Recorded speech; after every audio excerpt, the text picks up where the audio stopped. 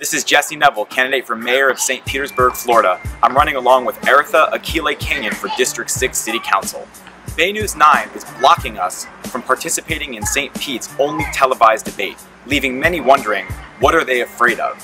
Their excuse for this blatant attack on democracy, an attempt to silence the voice of reparations to the black community, is that the only candidates they're inviting are the ones who have raised $25,000. So we are urgently raising $19,000 more, so the corporate media has no excuse to keep us out of this debate. We need everyone to go to jesseneville.com and donate whatever you can. If 1,000 people donated $20 each, we can fight back against these big money politics and we can win.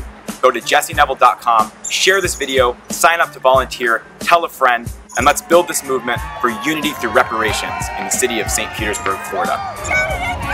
Reparations!